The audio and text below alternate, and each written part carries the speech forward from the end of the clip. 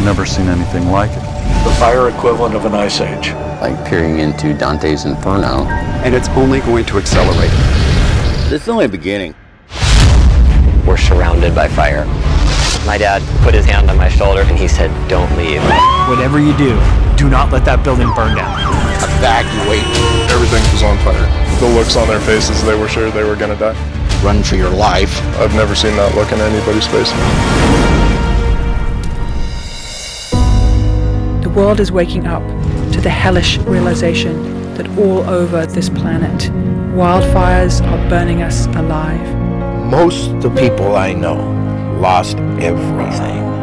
And that's why we came to be embedded with firefighters on what turned out to be the deadliest day for fires in California. Yet again, 2 years in a row, we're caught with our pants down. You're left making decisions you don't want to make.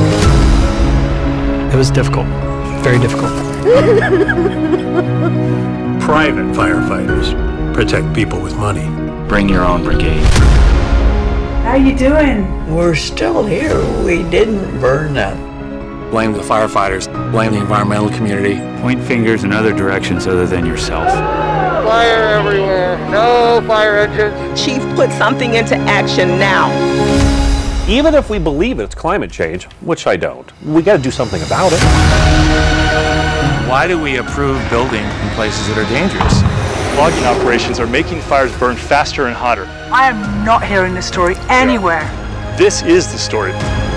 I don't see this as a natural disaster. I see this as human error. Fire can be our friend or it can be our enemy. Maybe we need to go back 100 years and say they did it right, and we've mismanaged it. Treat the land with respect. If we're at war at fire, we're going to spend a lot of money, we're going to take a lot of casualties, and we're going to lose. And I still don't think the public understands that.